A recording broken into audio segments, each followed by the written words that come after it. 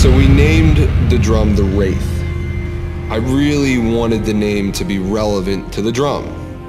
And, you know, the word Wraith is most commonly relative to a ghost or a ghost-like presence. I've always really been keen as a drummer to use a lot of sensitivity and dynamics and play a lot of ghost notes.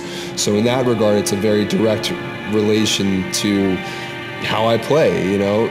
From day one, I knew that I wanted a brass snare drum. Brass is extremely responsive in any setting.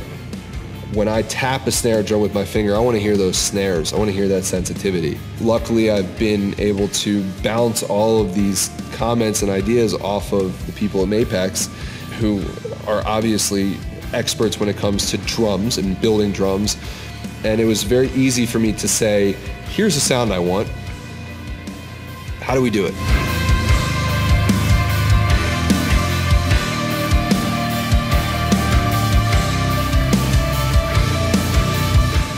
Unlike really any other Mapex Black Panther snare drum, the Wraith has vents. You know, from an aesthetic standpoint, I wanted the vents to be positioned in a way that actually made sense to something that I was doing. Uniquely enough, part of Periphery's logo are these 3 dots right here, actually, 1, 2, 3. So I thought, okay, well, a snare drum is a circle, but then why not, instead of having just one hole on each side, why not have 3 little vents in each position? So that's what we've done with the drum, is we've created these little venting systems, if you will, where there's 3 sections of them, but they're all very small holes rather than one big one. It's spread out on the drum so that, you know, the air, once you hit it, can exit in multiple places fairly evenly. It's like a triangle. It allows for a nice breath for the drum to have.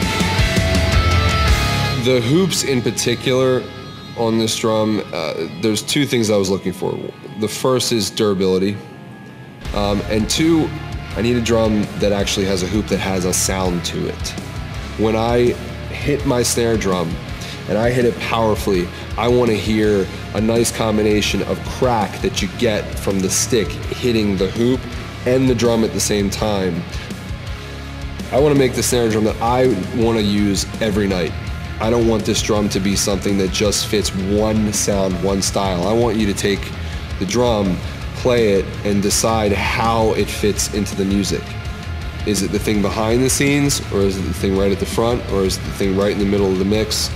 And, you know, is it this supernatural, you know, unreal snare drum? I think so. I think it's pretty cool.